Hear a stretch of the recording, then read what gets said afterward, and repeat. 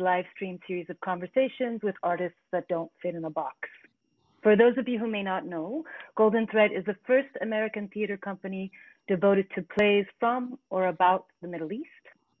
We are based in San Francisco and are currently celebrating our 25th anniversary, which is very exciting. Today, I'm very delighted to welcome our lovely artists who are with us, Jamil Khoury, co-founder of Silk Road Rising in Chicago, John Eisner, who is the founding artistic director of the Lark and currently in his first year of retirement, which is very exciting, and Torange Yeghiazarian, our dear founding artistic director of Golden Thread.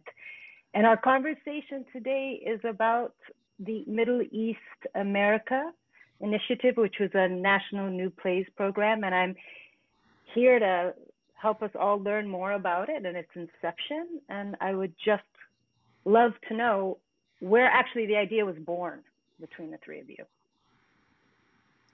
Go ahead. Whoever wants to take that question, and go for it. You three are very eloquent. I think we each have a different memory of how it was born.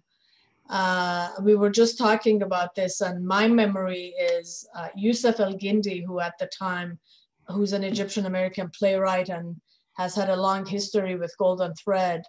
He was at the time working with all three companies. He had a play being developed at the Lark. He had something coming up at Silk Road Rising, and he had been produced at Golden Thread for a number of years. So he suggested that the three companies come together and develop some kind of national partnership to support Middle Eastern American playwrights. And yeah, John, you were just saying that the Lark also had a Middle East diaspora initiative at the time. Yeah, no, I think one of the words that I've been thinking a lot about lately that Jamil has introduced me to is this notion of polyculturalism.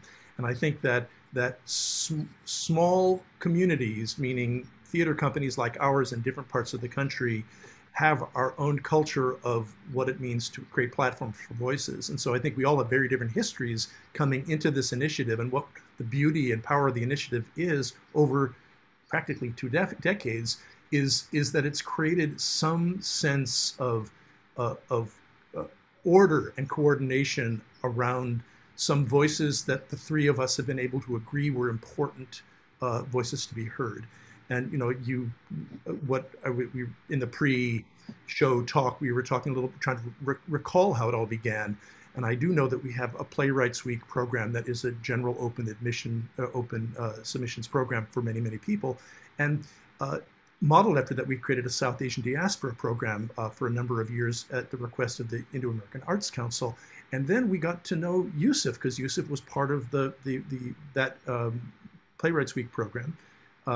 And other folks in the Middle East diaspora community, and they asked if there could be more space. And so we put it into the Playwrights Week format at first as part of a sort of a structured conversation around those voices. And really the most important outcome was a conversation in 2006 that Torange and Catherine Khoury co-facilitated that brought together people from many, many different backgrounds in the Middle East diaspora. In fact, I just remember there were people sitting next to each other who actually spoke about how they never thought they would sit next to another person of that different personality. And yeah, it was very moving. And talk about safe spaces. It was a complicated and challenging circle to be in. But what was really clear in that circle was the problem, which is that there weren't spaces where people could find their own voices, where they didn't have to pretend to be somebody else's idea of what their voice should be, where they really needed to where there was no continuous, I call it stones across the river, step-by-step opportunity to move your voice forward without compromise. And that the notion, eventually this fellowship idea was one of a number of things we thought needed to happen in order to create a coherent net in which the folks we really cared about, the artists we really cared about, could feel buoyed, and that they could actually travel from theater to theater in a deliberate way, and that they could have different kinds of perspectives to bounce their ideas off of, so it didn't have to be about pleasing one. Yeah, and I remember at Golden Thread, we had just started commissioning new work. I think our first commission was in 2005. And what we understood from that process was how much more resources a development process requires. And as a producing company and a small, company with limited resources, I was very, very aware of how, for example, a 2-year development process at the Lark could really be life-changing for a playwright and for a play. And I was really drawn to this idea of making that possible through a partnership. Jamil, how was it for you? What do you? Well, I think there was so much excitement around the sort of creation of community, and building on what John had said, this idea that so many of us are not even supposed to like each other, let alone create together and share a space where stories are being exchanged and heard and received across what are oftentimes perceived or very real barriers. And to me, that kind of energy and that kind of possibility was particularly exciting. And also, to your point, Torange, the opportunity to attach ourselves, connect ourselves with an institution like the Lark that was dedicated 24/7 to, developing new voices and new plays and so forth, and to draw upon that expertise and those relationships. I remember those early years as a time of a lot of discovery, and we were just all meeting each other, and we were getting to know the respective voices and who was telling what stories how. And there was so much personal growth and artistic growth, and I think organizational growth that was, really accelerated by the opportunity to work, in tandem, in collaboration. And also because we consider Chicago to be an inland coast, this idea of a tri-coastal partnership, and that we really were reaching across America. And speaking of diasporic communities in a very broad sense, was also very invigorating. So how did it work? Did people apply for the fellowships, or how did the inception of the idea, or did you call on people to come forward? Because I actually don't know. Initially it was, people did apply, and they proposed a play that hadn't been written yet. So it was we just went on the idea and their passion for telling that story. So playwrights applied, and then we had a selection committee. Yes, there was a selection committee. The Lark ran the whole process. So maybe John can speak to it more. Yeah, that part was complicated because we'd been doing a lot of other selection processes, but the challenge with selection processes is you don't want to just automatically decide what a committee should look like or what a process should look like, because some of the convenings because we really committed ourselves to a series of convenings over the course of this fellowship and before that, and a lot of that just had to do with what were the challenges in the field. Were institutions willing to take risks? And so a lot of those questions that came up, were Middle Eastern diaspora writers people who could write, even feeling incentivized to write because there were or were not opportunities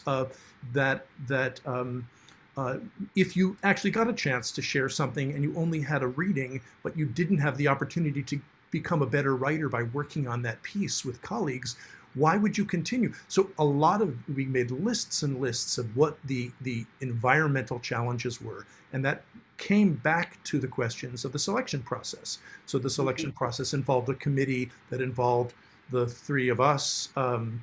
Eventually, I think it involved some of the previous fellows so that they could actually give us information about what their fellowship had provided to them and what we wanted to look for. But there was a lot of outreach into communities at Golden Thread and Silk Road, because those two organizations had spent, quite a number of years sort of focusing on those things. So there was a focus on the purpose, what we were looking for, and communicating that to people who might or might not be willing, to consider making a submission. And there was a question of outreach, and were we reaching those writers?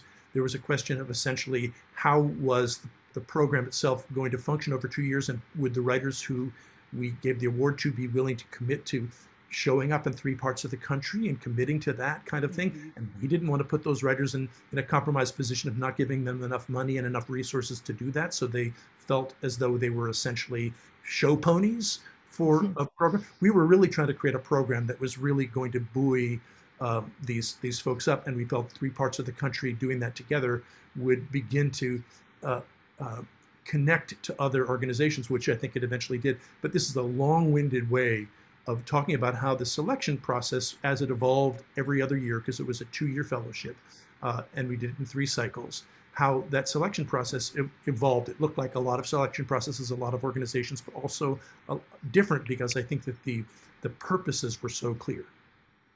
That's just a reminder of all the legwork and time it takes to bolster and buoy these processes. It's just, I don't know that people know that about how work evolves. I just wanted to take a minute though to show, Wendy's going to show the 3 images of the artists, the fellows who eventually were commissioned to do these projects. This is Adrianna Sevahn Nichols, right? Who wrote Night Over Erzinga. She was the first, yeah. She was the very first one. And so we'll show a few clips later from that. And it's interesting because, and this is Mona Mansour. This is Mona Mansour, who's actually the 3rd commission.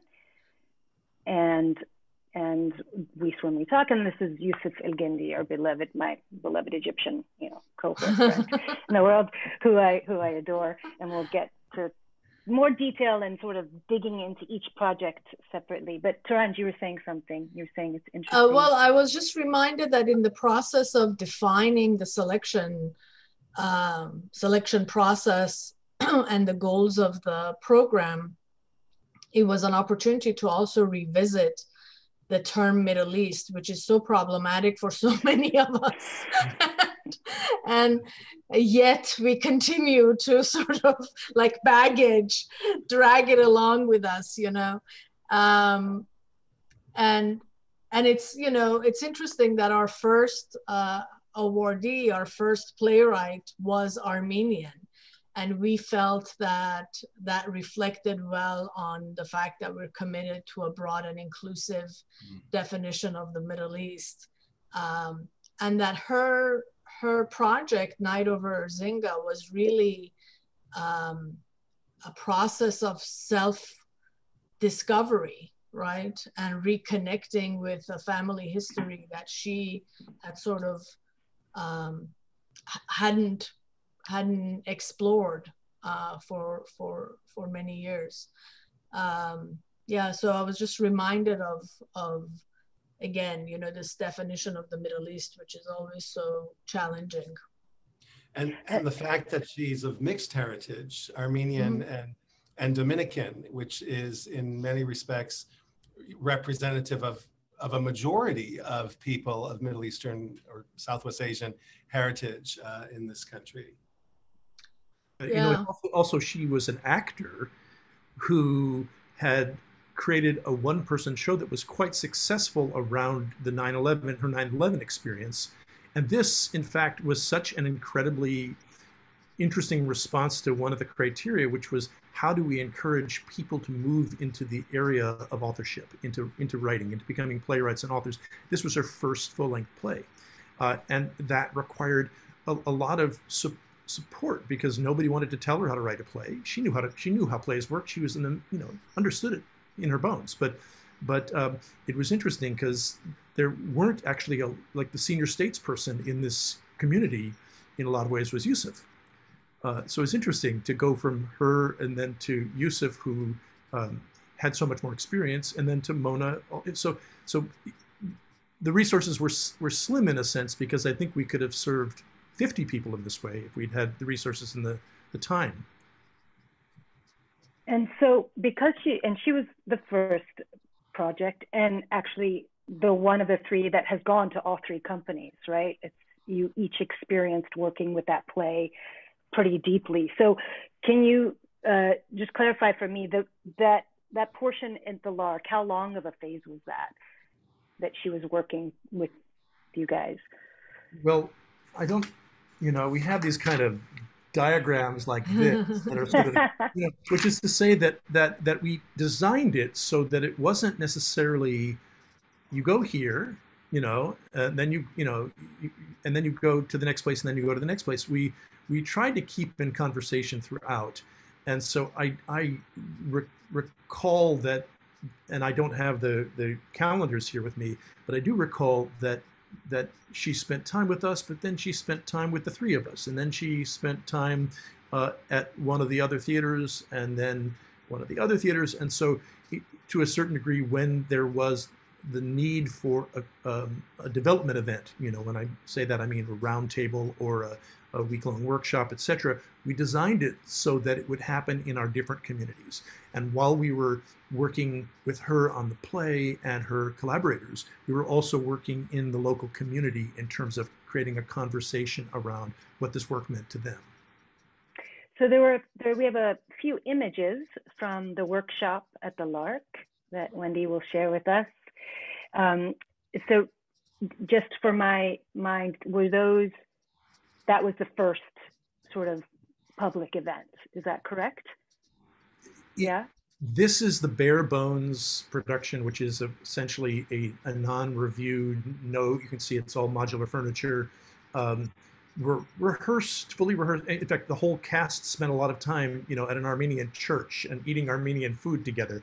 So it was very, a lot of the staff had come from that background. So there was a lot of sort of absorption of community and connection to those kinds of things.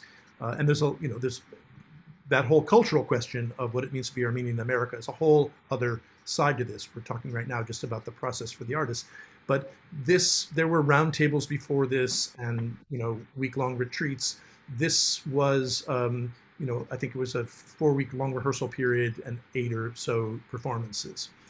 Oh, great! That's quite a lot for a workshop, actually. That's rich. Yeah. I think as a performer, that sounds like a real experience.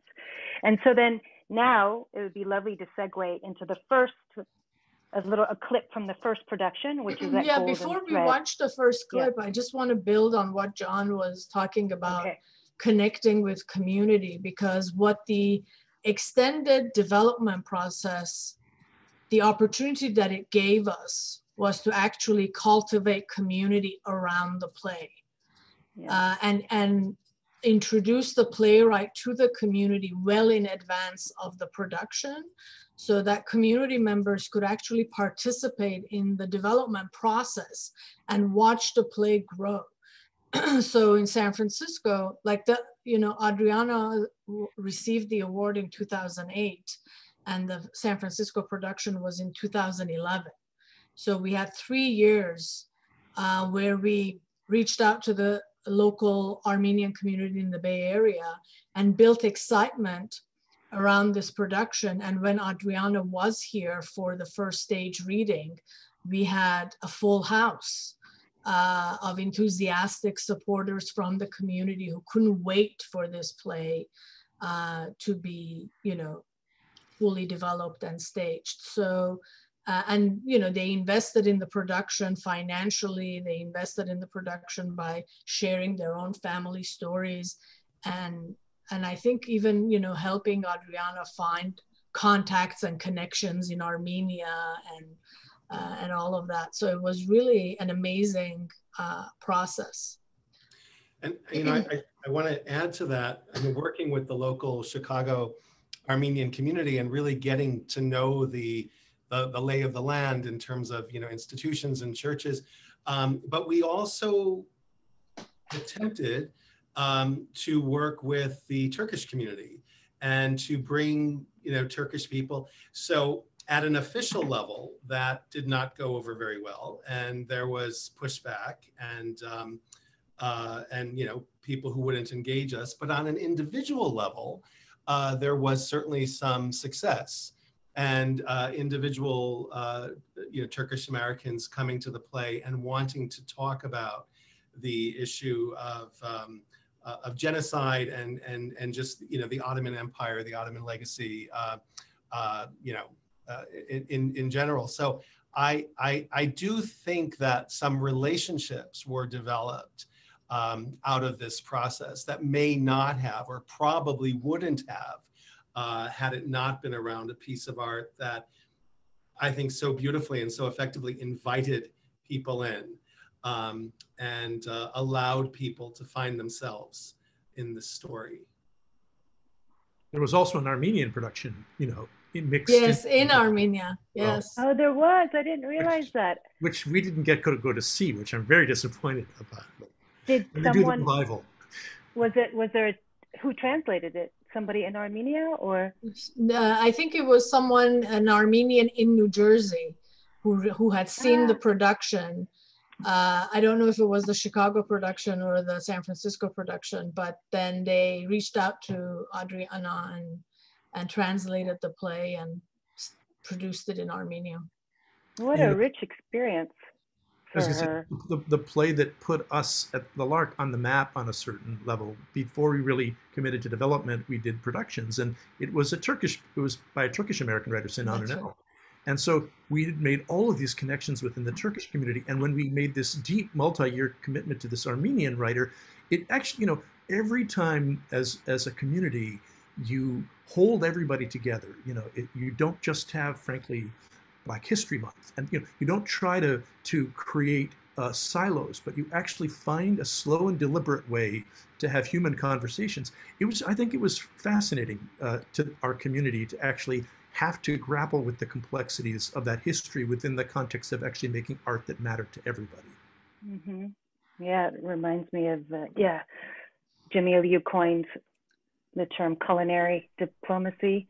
When you talked about a conversation I had with you and Catherine Khoury, I think of artistic and culinary diplomacy and how it can hold space for so many people. It's incredibly important. So I'd love to move to these clips. So we'll watch first the one from Golden Thread. Torange, could you just set the sort of contextual stage of when? Yeah, and I want to suggest, in the interest of time, that we just watch 1 minute of each video, if that's okay with Jamil. So this is our world premiere in San Francisco in 2011. It was at the Southside Theater, or in Fort Mason at the Magic.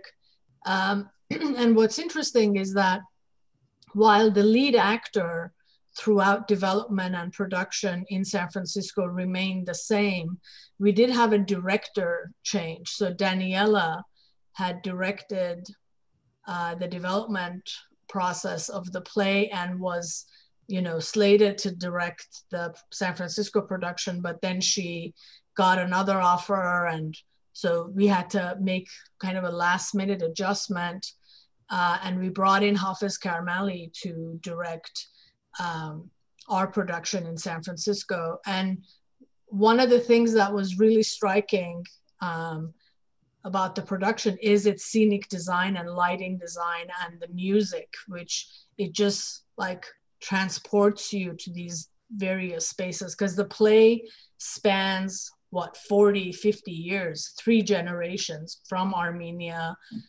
to the US, from Adrianna's grandmother to her mother. And so it's, it's a massive story. And I think the design team here really did an amazing job of creating a space that could contain, in a way, contain and free that story simultaneously. Yeah. So we'll watch that clip first. Here we go.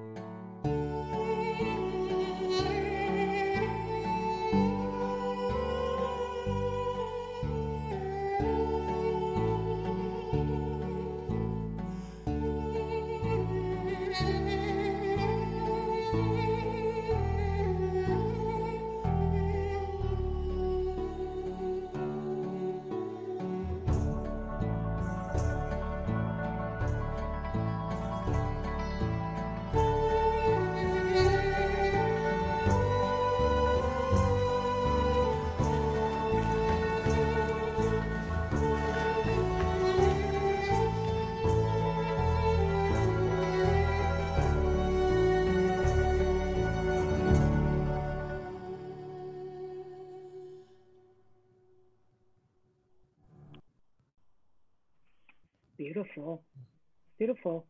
See, I didn't get to see it because I was probably nursing a newborn. It was so beautiful.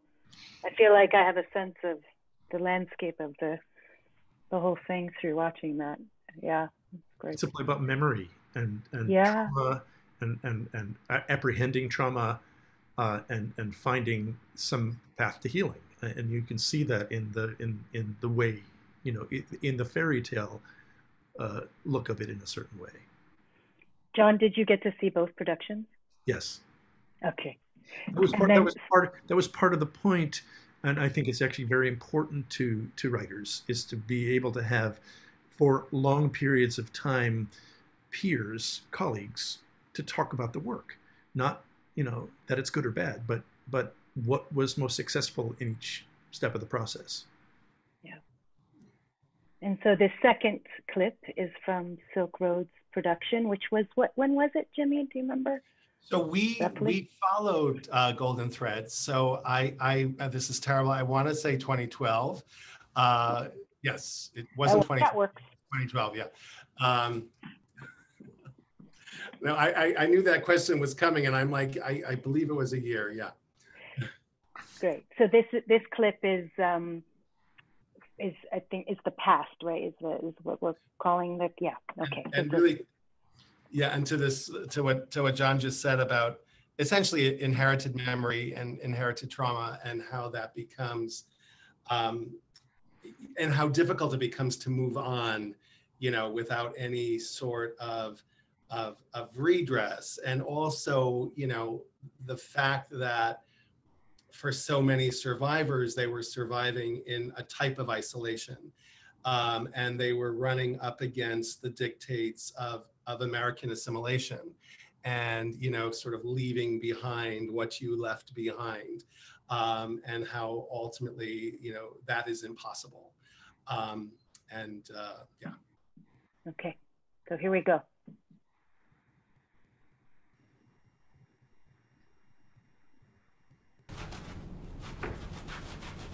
Agig, quiet, I said! You wash those hands, all that filth you dragged in here. And when you have finished, you come in here and set the table. Set everything around here. Quiet! I can hear you all the way down the street. How nice of you to come home.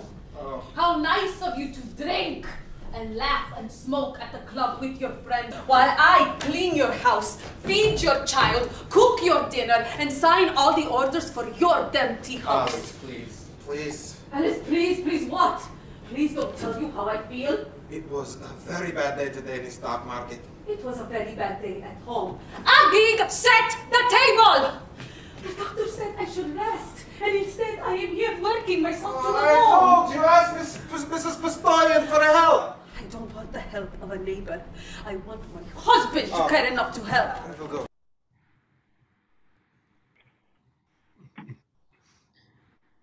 That was a great clip, by the way. That it's sort of a little bit like a Hollywood awards show clip. I know. It's well filmed. Yeah. It's well filmed. Sometimes I find watching theater on video painful, but that was actually really beautiful. The close-ups. The perspective from below. Yeah. So thank you for that. Thank you. I feel like we could spend so much more time talking about that piece, but in the interest of time, I'm going to segue. I feel like that was a very full conversation. I've learned a lot. And so now we're going to move to the second commission, which was Yusuf's.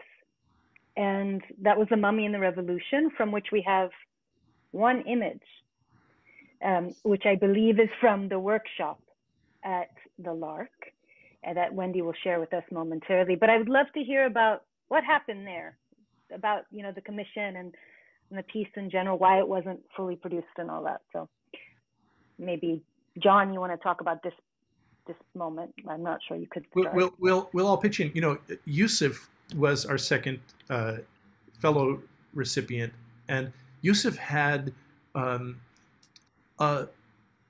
career already, as opposed to Adrianna, who is sort of starting in her writing career. And one of the things that I really enjoyed was the very first play that Yusuf recommended was not this play at all. It was a much darker, difficult, serious play, and we did the reading of that first, I think. And then he said, but you know, I'm writing this other play. He said, I always write two plays at the same time, one happy and one sad, because otherwise I don't know where I am. And you know, in the meantime, we'd worked with him on 3 or 4 other plays, maybe 4 before then. And I know that he'd spent a lot of time with each of you guys.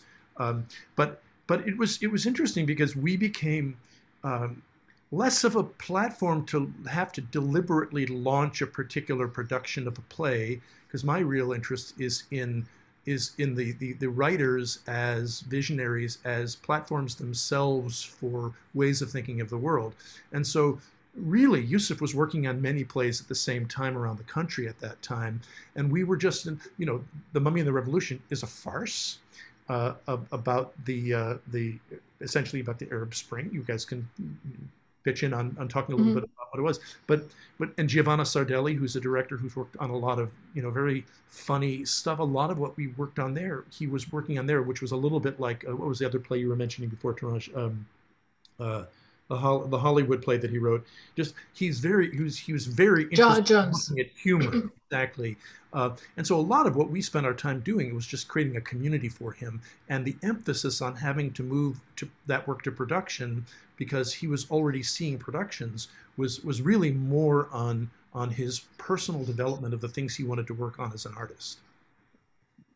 And how did the two companies, Silk Road and Golden Thread, help support that process as well? Yeah, we did a stage reading of the first play. I'm now reminded that we did a stage reading of it, and I think Jamil, I don't know if Jamil and John were both there, but I remember an extensive discussion afterwards, and kind of the desire for something different. And that's when Yusuf said, well, I have this other play. It's actually more timely because it's happening in the aftermath of the Arab Spring, and it deals with Egyptian antiquities being smuggled, and it's a farce, and you know, there's a mummy, you know, and whenever there's a mummy, I mean, my God. So strong sell. No, yeah. So when he kind of offered this other story and this other play, what's striking about the play is that its production needs are extensive. And I remember telling him, you know, this is beyond Golden Thread's ability, you know, and he said, well, thank you for, you know, giving me the opportunity to write a play that you can't produce. And I said, well, you know, if that's what you need, and if that's what, you know, like this moment calls for, that's fine. We ended up doing a stage reading of excerpts of The Mummy and the Revolution at one of our Reorient festivals. And, you know, and we kind of left it at that. And I would actually love to see a production of that play, because it's a very fun and humorous take on, you know, theft and betrayal and political corruption. I mean, ditto to what Torange just said about the production needs and the design needs, and I too would love to see, you know, a fully produced version of the Mummy. We were kind of marketing our staged reading as, or staged readings, I think it was a weekend of staged readings, as Abbott and Costello meet the Arab Spring. So that seemed to work for audiences, and it's a smart piece. It's a funny piece, and we have all this sort of sadness and horror associated with the destruction of antiquity and the looting of antiquity and so forth, particularly in the past decade. And he's able to frame the conversation within a very political context, but also a very human and relational context, and one that allows us to really think about the value and the meaning that we ascribe to antiquity and to history, and to some of the treachery in the antiquity business. So just the opportunity to be in a room with Yusuf El-Guindi and to hear his words and to watch his process is always such a gift. And to us, this was, no, it was never fully realized as a production, but we got to be part of a process and a journey. And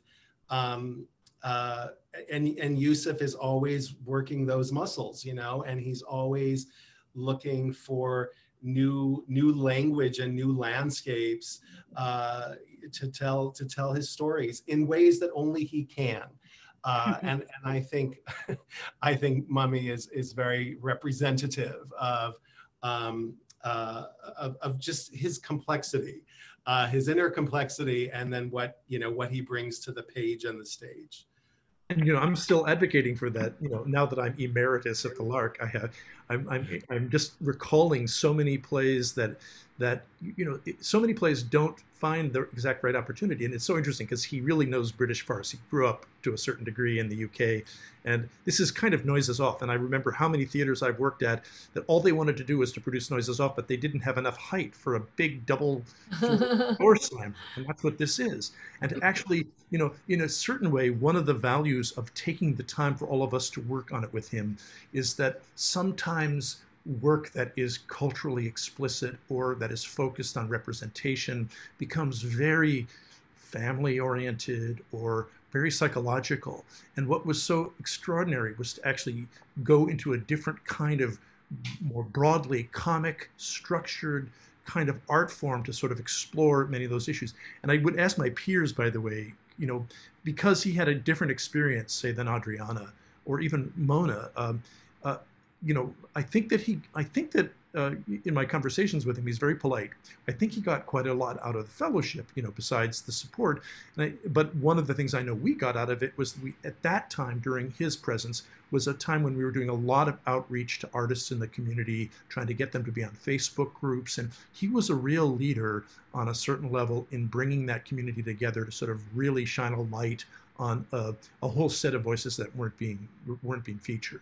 But if you guys might have a thought about, what that different kind of fellowship meant to a person. Well, I remember, it kind of instigated a conversation around what are some other ways that we can support a playwright's career. And we talked about publications, we talked about partnering with larger theater companies on a production. And we also talked about, Jamil, do you remember this? We've talked about simultaneous production of Yusuf El-Guindi plays at Silk Road and Golden Thread, which is still something we want to do at some point.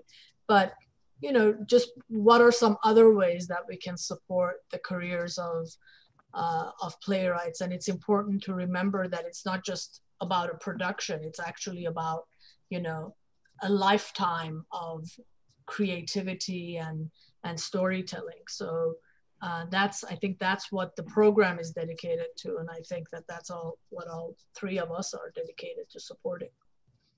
It also sounds very liberating for artistry, right?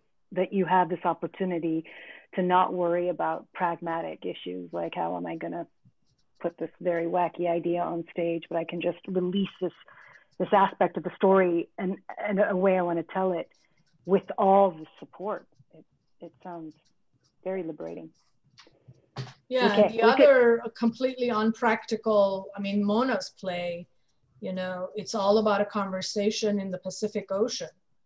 And from the time we read the proposal, we're like, okay, and how is this going to be staged?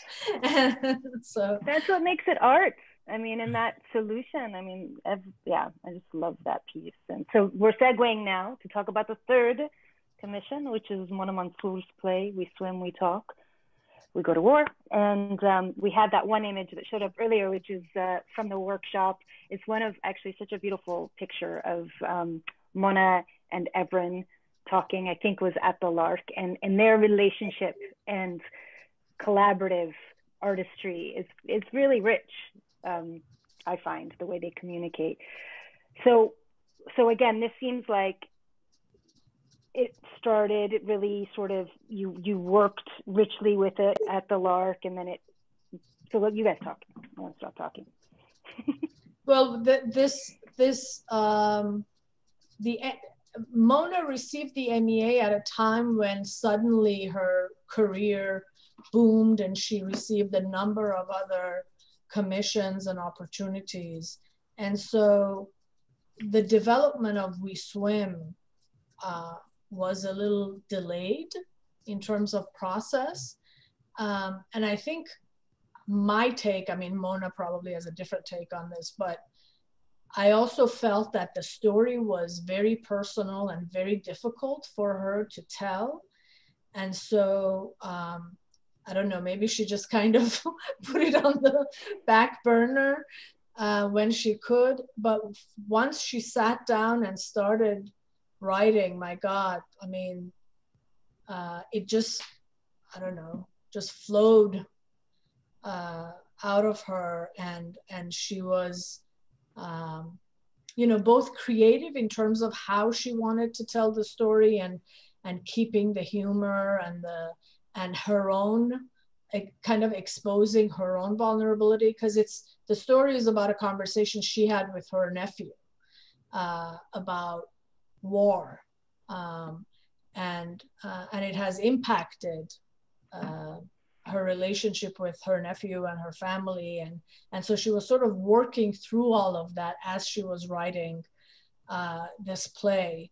And I think, you know, I really was very impressed by how open she was to telling the story and examining some of those sort of difficult moments and difficult nuances of you know, family relationships when we are in disagreement, political disagreement with people we absolutely adore, and how do we manage that. So yeah, I have great memories of both the readings of that play. Remember, John, the first time she gave us 5 pages of the play to read, and we did a quick reading during one of Reorient festivals that you were able to attend, and then we had this amazing conversation afterwards. So yeah, so it's just, you know, small steps over the course of a number of years, and then really diving into the development process. And Mona was lucky because she was able to work with Evren from the very beginning. So they partnered on this production. And I think Evren was instrumental in helping her sort of visualize how it could be staged. Yeah. You know, it's such a play for the Trump years in many respects, because, you know, we talk about this, that we're at a place in our polarization. I mean, hopefully this is diffusing some, but where people could not speak across ideological lines. And it really was, I mean, I was reading an article a few months ago about the extent to which family relationships were really damaged by, you know, what we had just experienced. And this play, that the fact that they don't walk away, the fact that they don't, you know, unfriend or block each other or whatever one can do, you know, in these sort of online mediums, but they are literally in an ocean swimming together and processing and unpacking. and that the relationship and the love they have for one another and the respect they have for one another and the familial bonds won't be frayed. You know, I mean, it'll be challenged, it'll be tried and tested and all of that. But I think you can take this play and put it in any number of, drop it in any number of conversations, and it lives in a very vibrant and effective way. So it's testimony to Mona's writing, and also, as Torange said, to just her courage to take these kind of risks. So we did a staged reading of the play that also I think was really well received, and we had wonderful talkbacks. Once again, I don't remember if it was 2 or 3 readings we would tend to do, you know, across a weekend. And someone in well, my dentist has much more conservative politics than I have, let's say. And she comes to everything we see. She comes to our readings, she comes to our productions. She's a big support. But she has referenced we go, we swim, we swim, we talk, we go to war several times over the past few years, and just how angry it made her, and she will still repeat different lines and different. So clearly, it had quite an impact. I say this with all due respect. I am very fond of my dentist, but we think differently. That's a lot of resonance, though. I mean, when a piece lands like that for someone, that's amazing. So now is a good time to show the clip that we have from that piece. I feel lucky I was there that night when a majority of Mona's family came. Her father came, and her brother, and so, yeah.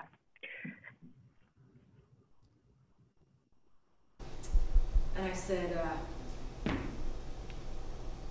I said, every soldier has blood on his hands, every one of them. Whoa. You still think that?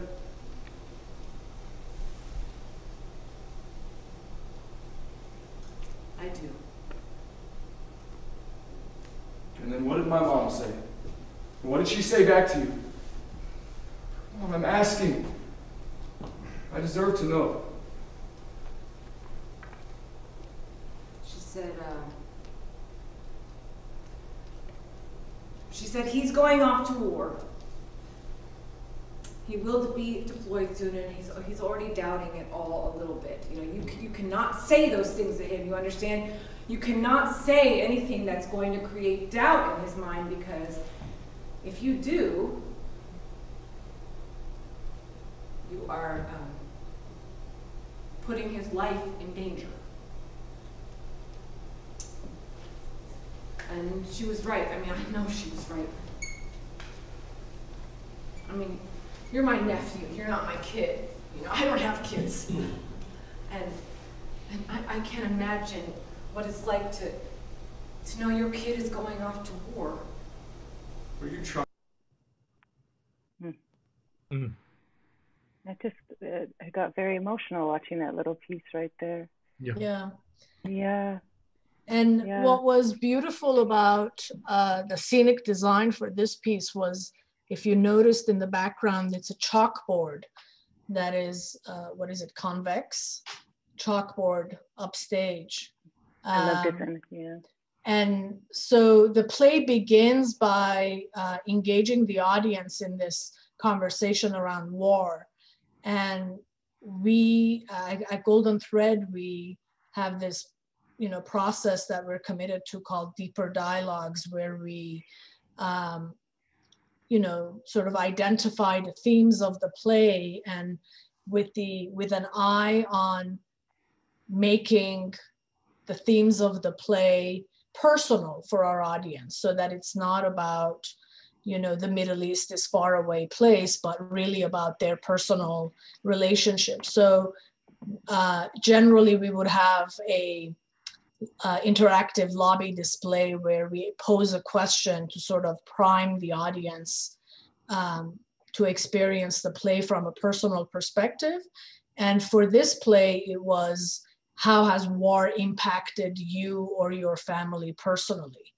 And instead of having the interaction take place in the lobby, we actually used the chalkboard and invited the audience after the play to get on stage and write their thoughts. And then we photographed it each night. And the image that you saw contained some of the feedback from the audience. And Mona was so moved by this activity that she actually wrote it into the end of the play as something that was done at Golden Thread that she would love to see at other productions. Yeah, I loved how it created a visual landscape at the end of impact to me, and it was very poetic actually. It was very impressionable and a reminder for the ways it can layer in connection in performance. I thought it was a wonderful idea. In the interest of time, I could go on talking more and more about this, but we don't have much time left together. So I would love to just pose this question, which is, what next? What's in the future for this relationship? Does it, yeah, simple. Well, I just want to say that in addition to considering Torange and John to be friends and collaborators and co-conspirators, I also consider them to be teachers. And I have just learned so much from these relationships, and I continue to learn, and I look forward to learning more. And I think that the learning curve that we've all been a part of has been revelatory and beautiful and just so empowering. It's easy as a producer to feel, you know, like you're stuck in a cave somewhere, and you're on you know, the gerbil wheel of productions and grants and this and that and the other thing.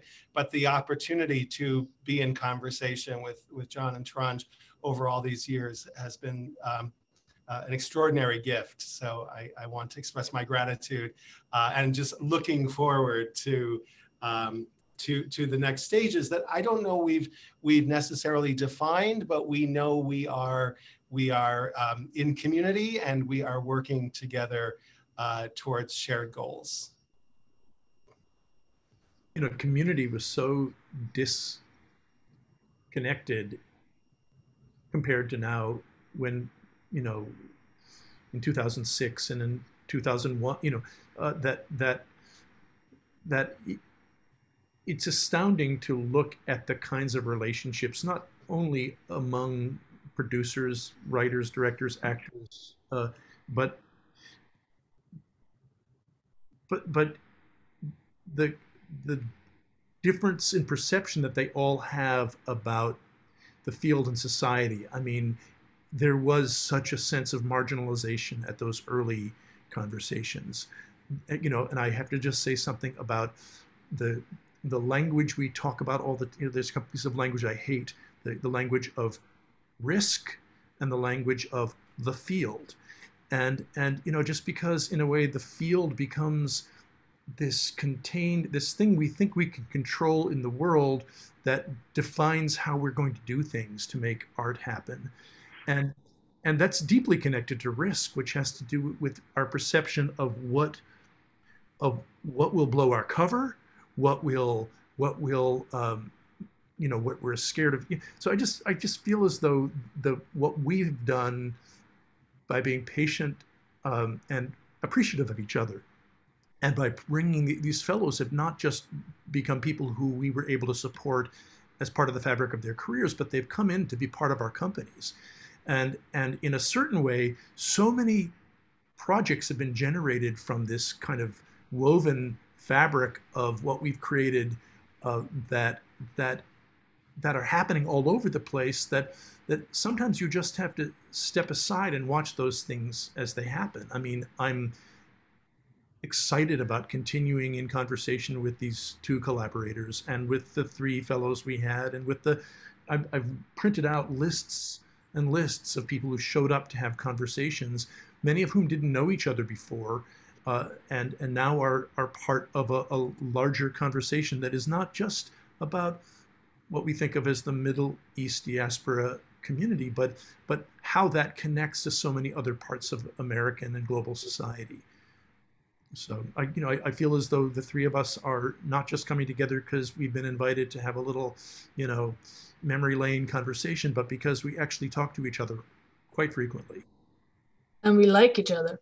Yeah, yeah, I think it's really, I don't know, mind-blowing to think about, back in 2005, 2006, in those convenings, the artists actually questioned their right to tell their stories, whether they had the right or the skills to represent their community fully or in the way that it needed to be represented. And today we have, MENA Theater Makers Alliance, which is the first national advocacy organization for our, theater makers of Middle Eastern heritage. So we've come a long way. I think we are claiming space for our narratives on American stage in a way that we haven't before.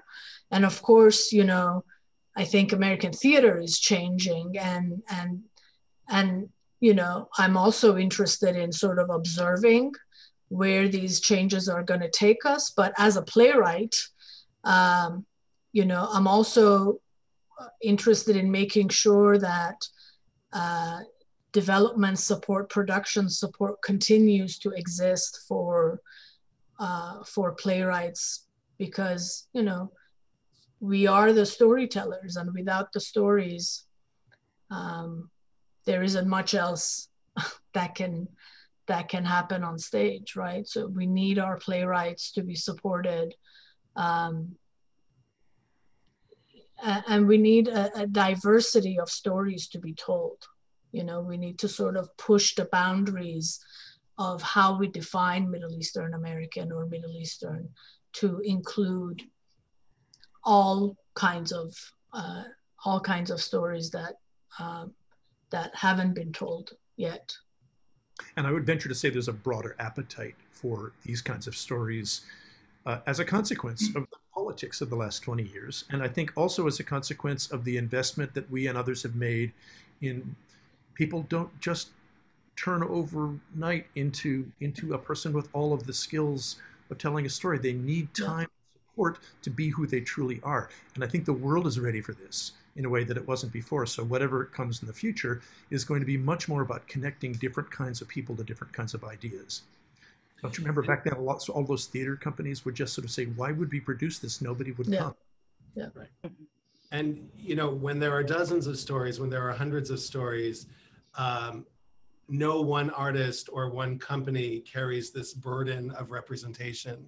And it allows us to play with genre and style and theme and perspective in ways that in those earlier years, I think people felt very constricted, and they felt policed in a certain way, because everyone was having to respond to news cycles and, about, a terrorist event or this, that, or the other, and contextualize and explain. And I want us to move beyond that. I want us to move beyond this, what I call react and respond, that you're sort of, and be at a place where we can really interrogate our own truths and our own experiences in a way that feels right.